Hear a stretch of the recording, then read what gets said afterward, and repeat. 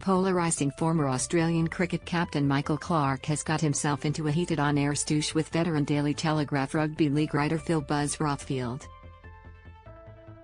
The two butted heads on Sky Sports Radio over the adjudication of Sunday's fiery elimination final between South Sydney and Sydney.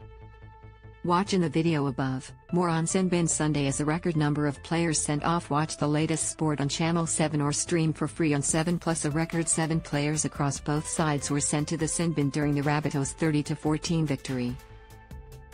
Clarke and Big Sports Breakfast co-host Laurie Daly slammed match referee Ashley Klein for treating the match like under-10s, given the number of players he sent off.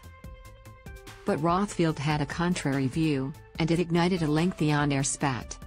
Scroll down to read the transcript of the argument. Phil Rothfield: that game yesterday was a really bad advertisement for rugby league, that's my view. Do you agree with me with that? Michael Clarke: oh my god, I feel like it's under 10s. Yeah, there were some head highs, I agree with that, Buzz, but please, it's not touch footy, give me a break. Rothfield: Clarky, there were players on the football field yesterday who weren't there to play rugby league. Clarke: yeah, well, you set a standard at the start of the game as well. Rothfield: they did set a standard. Clarke: mate, they sent someone off for flicking his ear. Give me a break. Rothfield: listen, I'll tell you what the problem is with rugby league, and I've been banging on about it for a couple of years, is that we have the world's softest judiciary. So, players will go out there and do these head-high tackles, they'll risk going to the sin bin, but they know they'll be fine and they won't get a decent suspension like what used to happen in the old days. Even sin bins now mean bugger all.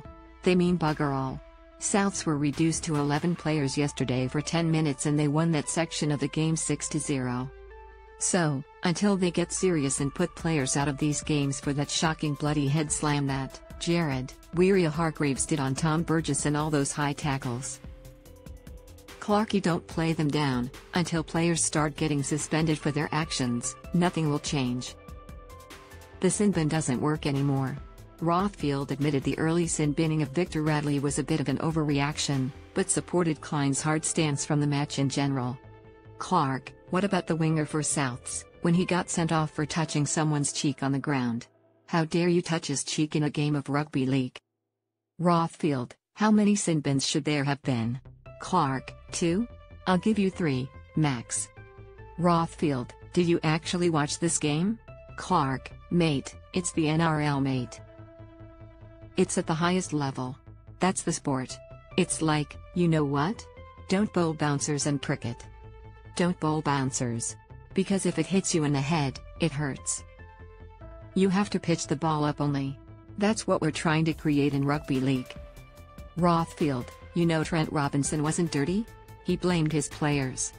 If you guys want to watch rugby league like that, go and watch UFC, it was rubbish, that game. Clarke: I watched that UFC as well. The refereeing was rubbish. Rothfield: give me Cronulla, Canberra and the skills we saw on Saturday night. Clarke: give me state of origin any day of the week. Rothfield: give me some skill out of yesterday's game. Give me some skill. Seriously.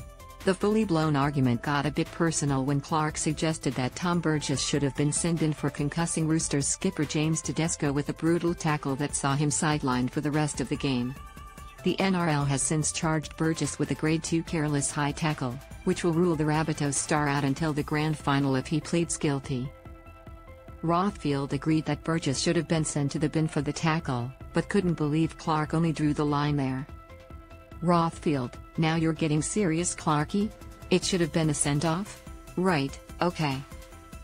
Clarke: if that's not inconsistency right in front of you, I don't know what is. Rothfield: if you knew more about rugby league, right. Clarke: oh, here we go. Here we go. Here we go.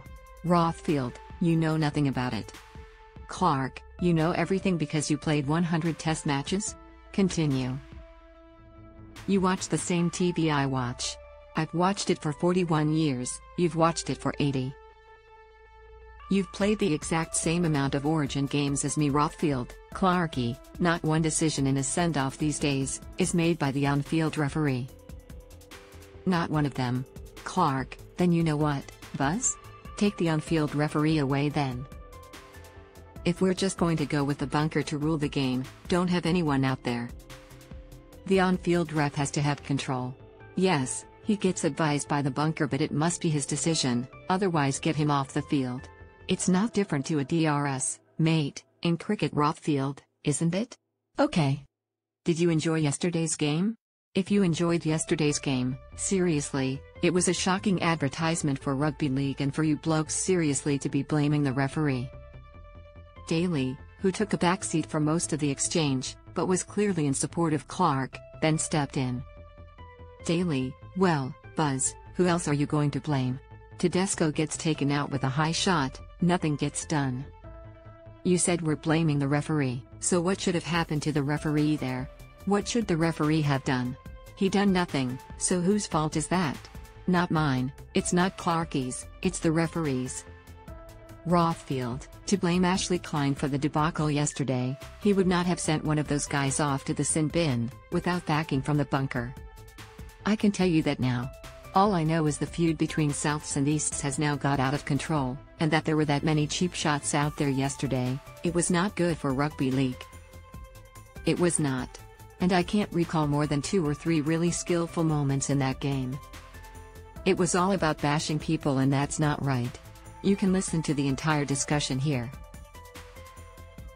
And finally, thank you all for watching the video. Please like and comment your opinion so we can discuss together. Don't forget to subscribe, press the bell to follow and update many other interesting news. See you in the next videos. Goodbye.